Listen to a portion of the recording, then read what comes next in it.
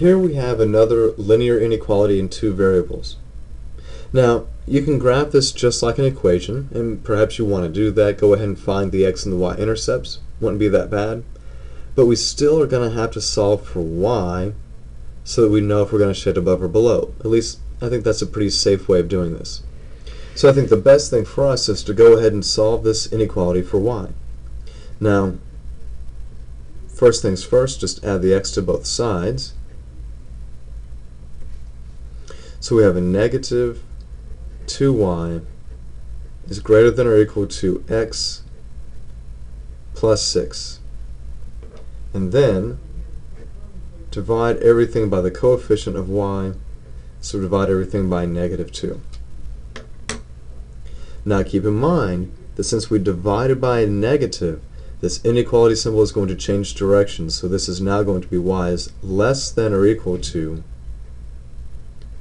negative 1/2 x minus 3. Now from here we should be able to get a lot of good information.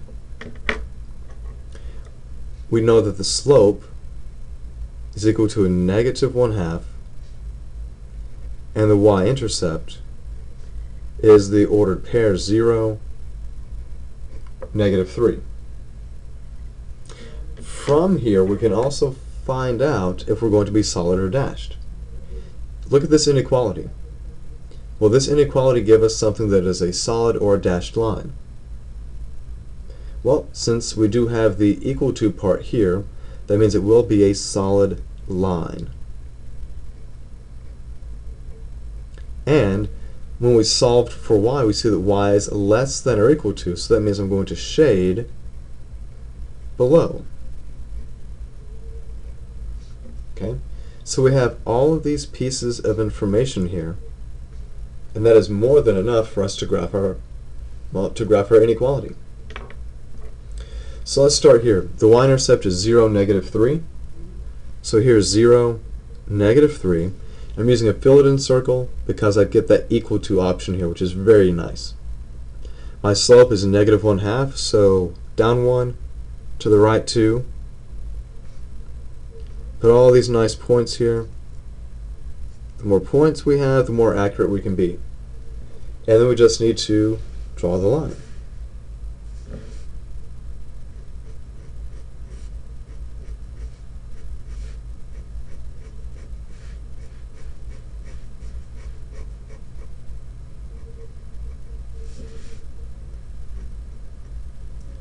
Alright, so here's our line.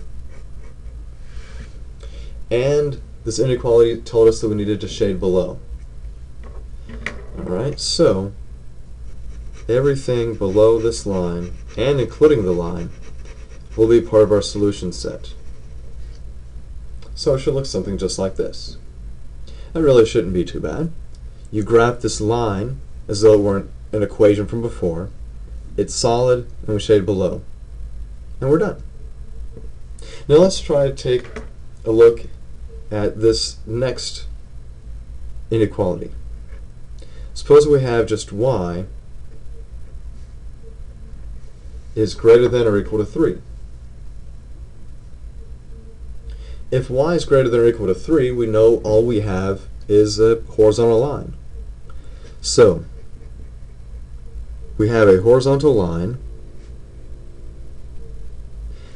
We know that it will be a solid line. Why do we know that? That's right, because of the equal to part. And we will shade where?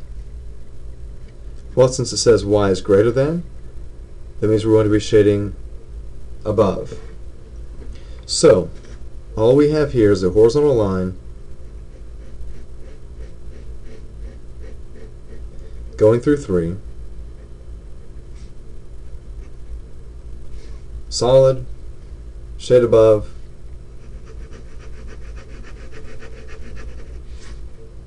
and there we go. No problems, right?